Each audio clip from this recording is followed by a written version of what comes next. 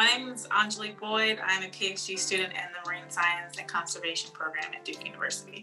Running for office was scary. Durham County Soil and Water Conservation District is basically responsible for enhancing, protecting, and conserving water and soil resources throughout the state of North Carolina, but specifically for our district within Durham. And so I just started attending their board meetings, and it was really kind of eye-opening because I had lived in Durham my entire life and had never heard of the Durham County Soil and Water District. Also just really fit in well with my background in marine science and conservation.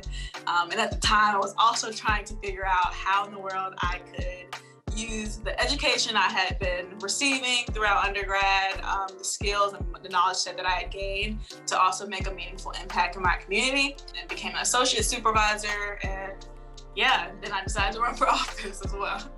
Making that decision was kind of like overwhelming, but then like after I made the decision and it was time to actually do some work, that was even more overwhelming, but it came together really well, and I'm really happy with the team we put together and everything we accomplished throughout the last, I guess, 6 months, which it feels like a year.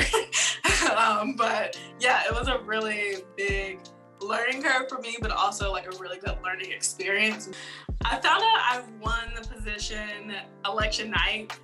Durham was actually pretty good about counting ballots, luckily, and we were super excited. It was just me and my family, my dad, my mom, and sister and brother downstairs, and that was pretty cool.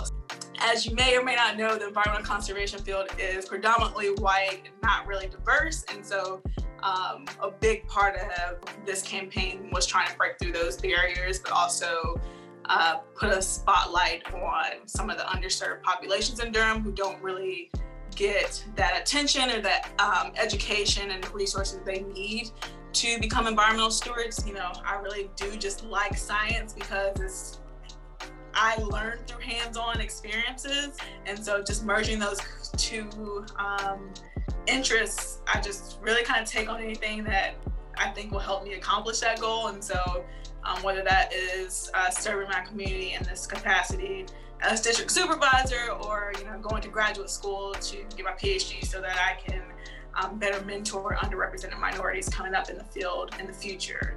Find your passion or whatever you think you are interested in, and just look for any opportunity you can get to accomplish those goals and get you one step closer to wherever you're trying to go in life. I do solemnly and sincerely swear that I will support the Constitution of the United States, that I will be faithful and bear true allegiance